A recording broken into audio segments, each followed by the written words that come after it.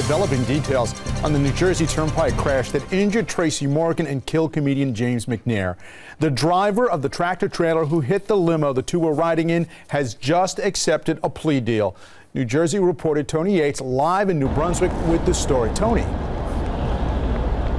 And David, that driver, Kevin Roper, led a very law-abiding life before this accident that could have put him in prison for several years. But his attorney said no one involved in this case wanted to see that happen, so they worked to make sure that justice was served in another way.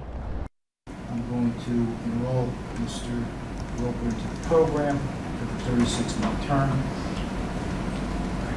Based on the fact that he understands the terms and conditions, the consequences associated with that. With that, Kevin Roper faces no jail time in the June 2014 crash on the New Jersey Turnpike that killed James McNair and left his friend, comedian Tracy Morgan, and 3 others injured. Roper was driving a tractor trailer for Walmart when he fell asleep behind the wheel and crashed into the limousine bus carrying Morgan and his entourage after a comedy show in Philadelphia. In the 2 years since that accident, the Middlesex County Prosecutor's Office and Morgan's attorneys have been working on this plea deal.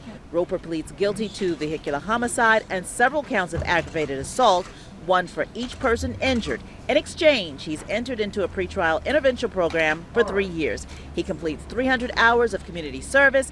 He has to maintain full-time employment, pay the fines associated with the case, and commit no criminal offenses.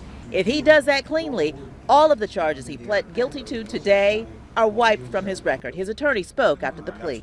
The fortunate thing about this is he can go forward with his life, working and doing what he's supposed to do. So if he completes the program, the charges will be extinguished, he won't have a criminal record, and this incident will be behind him.